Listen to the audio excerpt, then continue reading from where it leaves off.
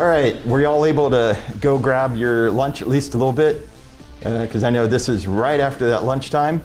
And so I want to be respectful to all the technical folks coming back towards me, after me, because this is going to be filled with a lot more humor. And it's going to be connecting with your end users. I found this approach very effective, working with various OWASP chapters, as well as the Houston Java user group and some other Java groups.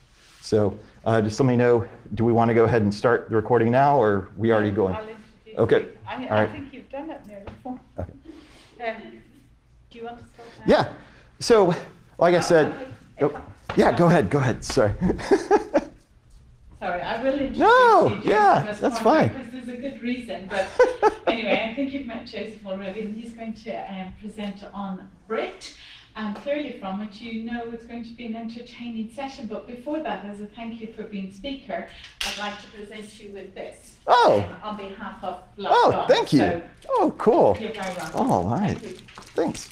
All right, let me put this over here before I lose it. All right. So this should get you perked up for the rest of the sessions. If you're not in a comedic mood, I apologize. You're probably going to get there, as well as maybe get envious of some of your family and friends and your kids. So keep your money in your wallet and wait a moment before you go out and make the big purchases, because you could spend a lot of money very quickly. So just a quick about me. Going way back, started working with Atari Basic. I don't need to go through all of that.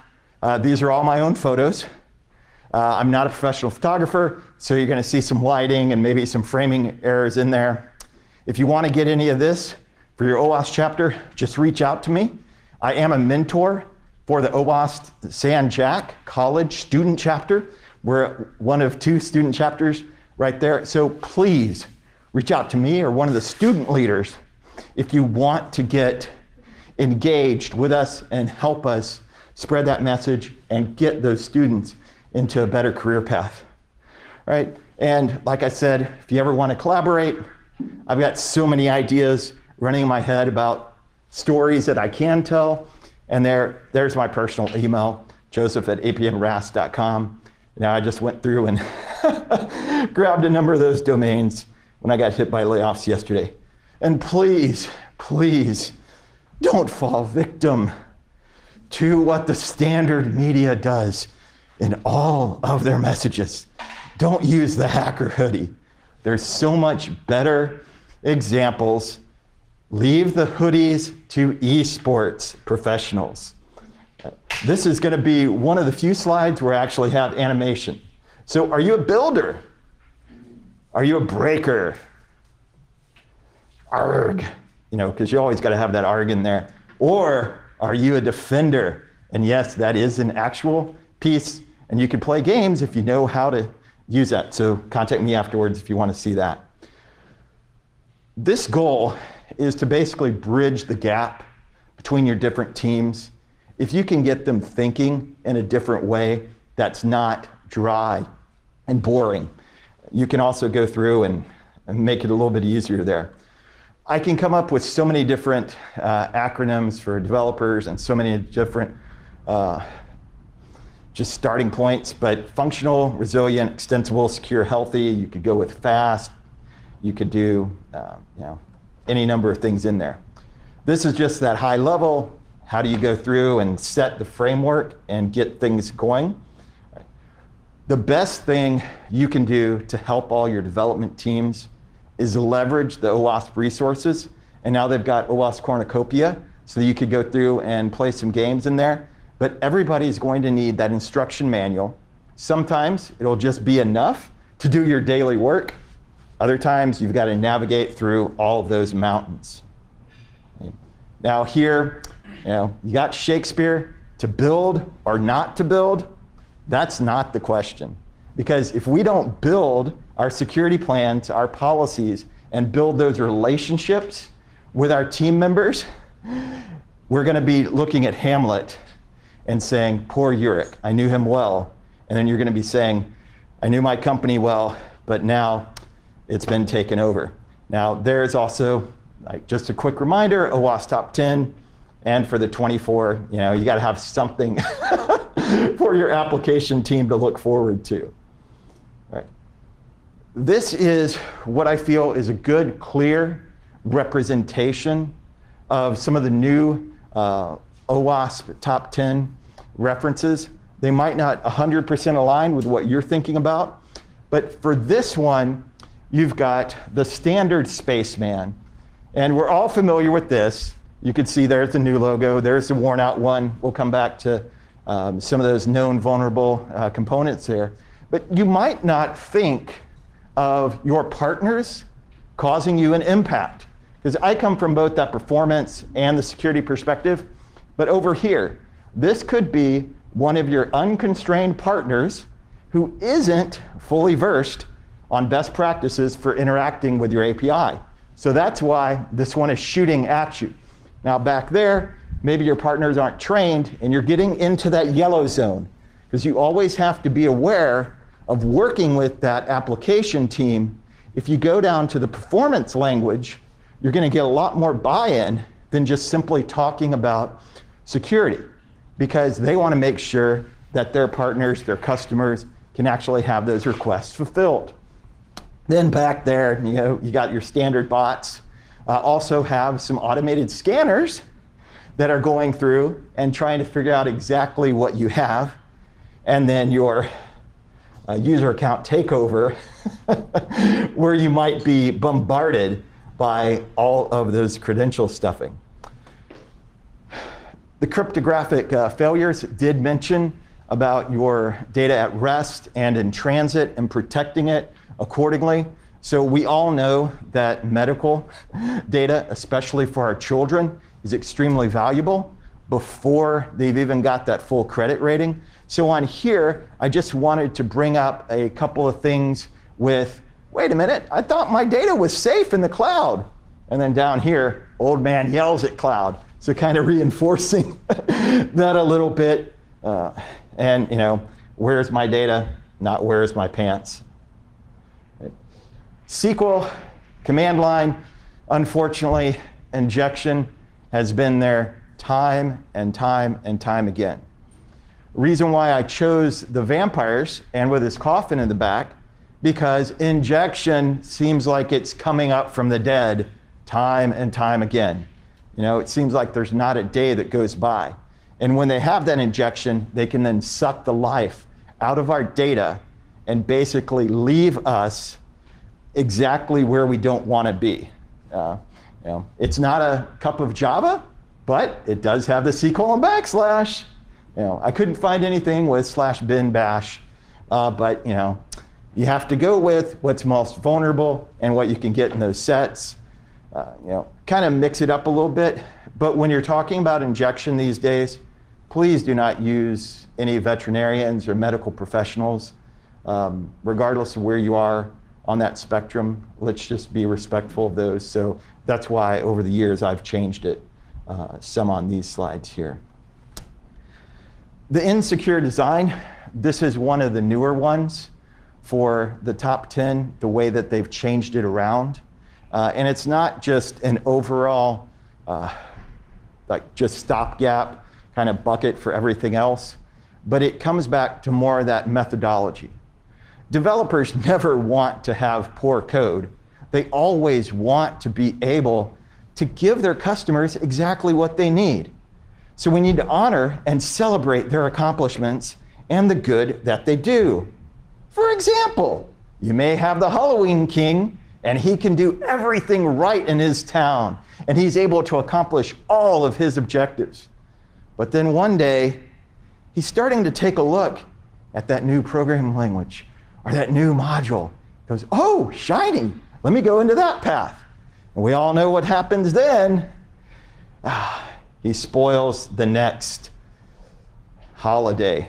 So you got to make sure that your developers are celebrated for what's good, but also kind of pull them back. And sometimes it's more of the product managers that you have to pull back. So right here, he's gone through and now he's a part of the Christmas holiday, but he has to be reminded, this is the way back to secure code. So if you're not familiar with all the POF references, just come see me later on and I can give you all that story. With your security configurations, we all know that out of the box, things are wide open. How many default credentials are there with admin, admin password, and all it takes is a few quick steps to set that up. Also, it could be as something as easy as not exposing the stack trace externally. Because if you pop up and show that 404 error, we see that entire stack trace, you see the operating system, you see the exact version, that's a tremendous amount of leverage that the criminals can have. So it's, in this one, it's going from that transformation.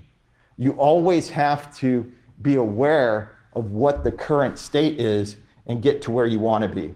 Also, you'll notice, here I grew up in Space City, down in Houston, so I've got a lot of space ones there. Now, they did go through and change it up a little bit to your vulnerable and outdated components. Used to be known vulnerabilities, but they're always gunning for your jars. And they want to go through, and yeah, I know I see some folks that are just kind of laughing at some of my corny items there. But this is going to stick in your mind, isn't it? And it does the same way with the Java user groups there. Just another reminder here, when components first start off, they're going to be all shiny and new. But as they get used, you'll start to have that paint or the end user experience rub off. And that's why you have to have a continuous review of what you have. And you need to be aware of what are you going to do when your applications break? How are you going to compensate for that? Otherwise, your end users are going to end up feeling like this after they've slipped on that banana. How many different versions of Tomcat, Apache, or any dependency that you have in your organization? How many are there? And how many do you not know about? And how many are still stuck in that desktop, way there in that closet that nobody knew about? And who knows, they might still be running OS2 Warp or Novell NetWare 3.11, and every now and again they're saying fire phasers. So here, it's not just how many different configurations, but I also wanted to point out things that maybe you were going to add some of those features, but you never got around to it. But that vestigial code is still there, and that's going to be another attack surface that you weren't aware of. So you have to go through and not just see where you are, but do those passive scans and active scans in your environment and have that full-on discovery there. No matter how large or how small or even how divergent the two different development teams might be. If one's saying, hey, I want to stick to the ground and just have my double-decker bus, but the other one's saying, spaceship, spaceship, spaceship. You got to make sure that they're on the same page there. So this is just, I think everybody can relate to this. The other thing that might come in handy is if you were doing it live, just kind of dump all those out onto the table and then see how many spill and you're having to go through and find them later on. That will also encourage those development teams to think about what's going to happen there. All right. This one took a little bit of work to go through and figure out exactly how to come up with this story. So I was thinking of different things, Joker stash, NPM dependencies, and basically how difficult it is to scan those things from outside your organization. That's where you're using some of the OWASP tools, dependency tracker, dependency check, and the rest of them. But this way, you've got your developer here, and you always have to remind them that all of those dependencies, all of those integrations, outside APIs they might be relying on, they need to be aware that there are dangerous parts out there. And if they're not aware of it, it's going to be transparent to them. And the criminals are going to be hidden a little bit, but you've always got to make sure that those Git branches and dependencies that you're used to using haven't been taken over by a malicious actor. Because open source, it takes time, it takes money, and sometimes those projects get abandoned way too early in the cycle. A lot of times there's going to be those back doors. So understanding where that is and framing it in terms of financial impact. The financial impact is actually what gets the business owners, the application teams, the people that have the money on the table to invest in whether it's performance or security or integrity. And they're also the ones that are on the boards. So the easiest way to show them the value of your security efforts and being able to align with those development teams and being a part of that is to show them the financial impact. Unfortunately, today, most executives are aware of ransomware, but we do need to be more cognizant of those government entities, those small schools, those counties. It could be those MUDs, the municipal utility districts that we're not thinking about, but they do have critical infrastructure ownership of the water, the power, and we all know the impact of not having power resiliency because of our last winter here.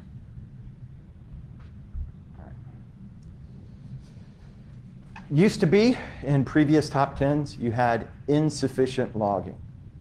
But now, it's going to be security logging and monitoring. Developers need to understand when they need to ask for help, and that it's okay to ask for help. And when you come in, you need to have an attitude of humility and respect for them, instead of being a vigilante, thinking that you know everything. If you come in all your black suit and say, I'm Batman, that's going to turn them off. And sorry, I'm not Will Arnett, so I can't quite do that exactly right. But we have to be more like a partnership. And you could see that there are other superheroes along the spectrum that take a cooperative approach. And later on, I'll talk a little bit about insider threats. But if you look at some of the superheroes and some of their approaches, you have to wonder, where are they on the spectrum? Have they gone too far to the dark side? Or are they still on the light? Are they in that gray area? So you have to be aware of the personalities of the people on your team and how well they fit in. Just because you have someone that can throw the sharp objects from far away versus an archer, you'll notice that those are completely different mindsets. And one's willing to be open and honest about their identity, the other one cloaked in darkness. Just an aside about personality on here. And it's not just logging what's bad, but you also need to log what's good, so you're known good conditions so that you can do those comparisons. If you don't know the expected messages, strings, event sources, you're not going to be able to detect what's wrong. So understanding both the good and the bad, and then sending that appropriately to whatever auditing system or event management system. Because these days, auditors want to see that flow of when it is good, when it's bad, but when you have those errors pop up, what recovery actions do you have to then get your application and your system back on track, along with being able to show all of that audit trail. This one, I just did a little bit differently. It's this one's a little bit harder to articulate and show just on some slides, but you always have to make sure that you are sanitizing your data. Never trust anything that's coming in. Make sure that you have those patterns and don't just use regular expressions. Make sure they have the parameterized queries and all of the applicable security frameworks that have been shown to be known good frameworks. Again, go back to the OWASP guides. So many people get hung up on checking off that box for the OWASP top 10, and they never see the full picture. It's OWASP top 10 risks, but we have proactive controls. We have cheat sheets. We have different tools. We've got WebGoat. We've got Juice Shop. We have various different vulnerable web applications that you can test in a safe way and get those junior programmers up to speed along the way. Because sometimes if you can sanitize that data up front cleanly, it's a little bit easier.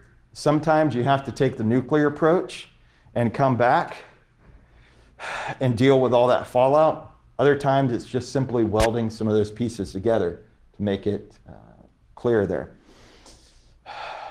People don't use secure passwords, and they use them over and over and over again. You have to anticipate that, and as much as possible, protect your users. If you aren't protecting your users, not only will they get upset, but they might come back and sue you and try and claw back some of that money, even though it was their fault. So this one, just talking more about multi-factor authentication, and get away as much as you can from just SMS texting. Go with the apps, and ideally, if you can go with hardware devices, but that's a little bit more expensive for most organizations these days. So many people now are broadcasting each and every move they take on social media. If they're doing all of that, or if they know when the company has a vacation or an extra holiday, these are going to be prime attacks. You also need to let your junior members of your team know that they can go through and reach out to other people to get that additional check off and sign off before they just send the money out the door. Because actually, he's got the tools right here in his hand. He's got the shark repellent that would keep away all those jokers trying to extract the cash through business email compromise. Okay. If you haven't seen What If or think about that, I apologize here. Our code can easily get corrupted. If we have those discussions ahead of time, those tabletop exercises, and say, what should our code be? What could it become? And by having those comparisons side by side, the cheerleader here and the programmer with the businessman, and then also, what are your iterations? And what happens, and what could you replace that corrupted code with for those other items there? Again and again, we all know that we have the limited time and they don't, right? So we have to just kind of clue in those folks. Now, this is one thing that I touched on a little bit before, but it is important these days to understand. We have so many people that end up becoming disgruntled or jealous or actually pulled away, and they're actually recruited to that dark side. So, this is where we also need to help various people on their career path and understand their motivations, their skills, along with their weaknesses. Because, just because you want to be the next sidekick doesn't mean that you have all the skills right now. And rather than being corrupted and resurrected by Joker or Scarecrow, depending on which iteration, it's better to have that build up. You know, it could also be that people change teams out of fear or out of desire. So that's why we have Sinestro up here with the Green Lantern over to the Yellow Lantern, and there's a whole spectrum. You can look at that later on. Now, sometimes it's not of their own making. It could be that they were traumatized or damaged by someone else. So we have to be able to help pull those people back in and know that they're going to be, sometimes they're willing to make the right choice. Other times they're going to go over to the wrong side there. Okay? And if we neglect investing in our team, they can become radicalized and go their own way out of frustration and pain. The hackers are going to calculate the best time to infiltrate your organization. And a lot of times they'll just go through there. They're going to be waiting, sometimes with that stopwatch to hit it just right. But these days we're seeing them plan it in days or hours ahead, or on the calendar for those special days in your environment. Oops. We still have to say it, and we have to drill it into the heads of our friends and family. Just because they get some shiny new watch or coffee maker or used to be DVD player, they've got to realize that not everything is safe, and those can be attack points not only internally to them, but being used externally. This is also another example of your security mentors maybe not being aware of those other teams that are trying to wreak havoc on their systems. So these bots are simply waiting for that attack order and wake up and go on from there. Not quite application security on the next kind of things, but it is related to security hygiene. And one of my other goals here was to make the overall training programs that your HR department requires you to go through every 3 months. Oh, I got to sit through, look at all these words, and if I really want to just cheat the system at the end, I'm just going to take screenshots, not have to listen to it, and just check, check, check. Being able to badge in is important. Otherwise, you could have dastardly felons that are going to come in and change up your times, whether it's supposed to be duck season, or now it's rabbit season, or it could be somebody else.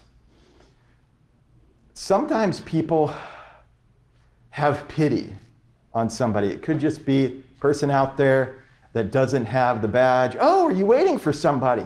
Oh, who are you waiting for? It's like, oh, I'm waiting for so-and-so. And they pick that up from LinkedIn or other social media. So it looks like they're supposed to be in there, but they shouldn't be. And it's not just a matter of doing it yourself.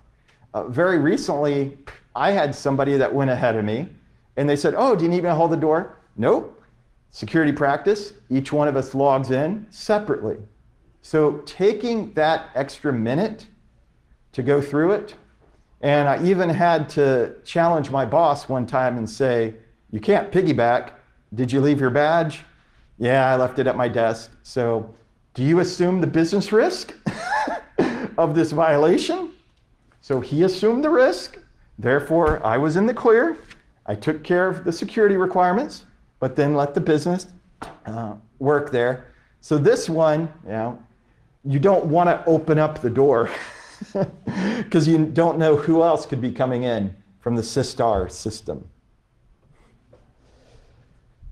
AARP has articles time and time again on how folks in their population, but across the board, have issues.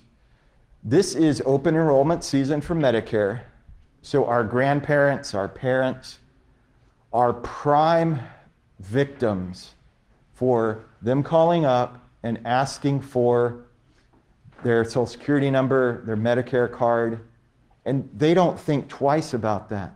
So we need to help them out in those situations, whether it's somebody claiming to be from First Metropolitan Marshall Bank, or if it's somebody saying, "This is Sylvester from System Support.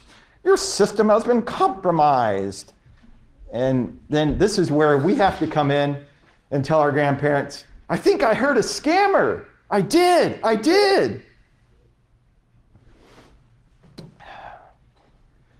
It takes a lot of people to work together on our development teams, but you don't have to be a DJ, and you can get upset when people call you a DJ. Sometimes, you just have your own band that you might not be completely okay with people knowing, and so you call in that original DJ. And it never hurts to have every single kind of guitar out there in every kind of variation, because this way you can hit the spectrum, whether it's a mariachi band, punk rock, glam metal, or your old style synthesizer keyboards. Used to be big there in the 80s and 90s when I was growing up. But remember, we're in Texas, so you always got to have the fiddle in the band. We're not Louisiana. When we work together, we get that cumulative effect. So it's not just us in silos, but we're able to protect and make our applications even stronger, more resilient, and able to withstand anything that's coming out there. Security, it's not a laughing matter. It's not magic by any means, even though sometimes we try to make it appear to our bosses so that we have continued job security. But in Texas, sometimes it is rocket science. And we do have several different colleges here that still have PhDs in aeronautical engineering. It's also a way for us to get involved in mentorship. Okay? There are some great sets out there. One is the Women of NASA. If we don't understand the past contributions of that entire spectrum, we're not going to be open to the insight and thoughts of the various populations. So we need to be able to understand and celebrate. And I don't know if you caught it at first with the telescope, but look at the universe and the galaxy and the way that the picture is hidden there. Notice it's got a muse or a female representation there in that universe.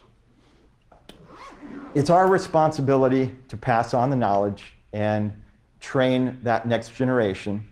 If you don't like all the space themes, whatever, for your organization, you can always switch it up and make it exactly what you need there. Right?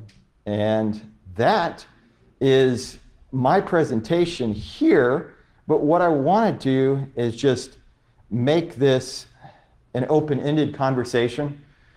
Now, because I can't tell you how many hundreds and hundreds of minifigures I have and that I was pulling out to try and figure out things, and how many pieces I've started doing inventories.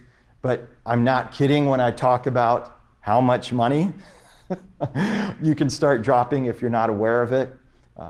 And you'll start to see more and more engagement with building, because you've got different various shows out there, celebrities, they're prominent, and they're actually actively recruiting adults to come into the mix.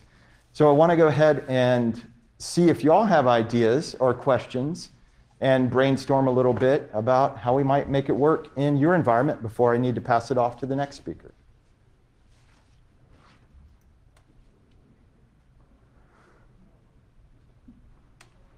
All right.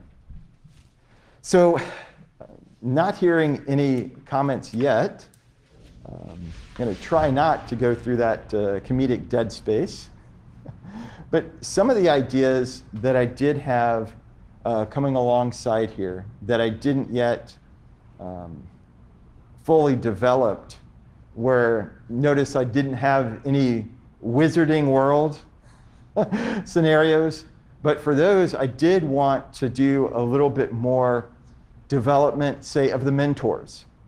Because there are a large number of mentors of various backgrounds that you could go through and come into play there. If you needed to talk about pipelines, or like they were talking about in the last session about those phases, that might be appropriate for trains. And then you could have your different tracks being derailed or what have you there. Okay. So I know I went really fast, and it wasn't my intention to throw technical information to you, but to keep you awake after lunch and get you thinking. If you do have ideas, or you want to get some of the photos, you want me to collaborate with your OWASP chapter, or if you want to contribute to the Sanjak student chapter, please let me know on that. So appreciate your time. This gives you a little bit of a bio break as well, and before the next presenter has to come online. Thank you.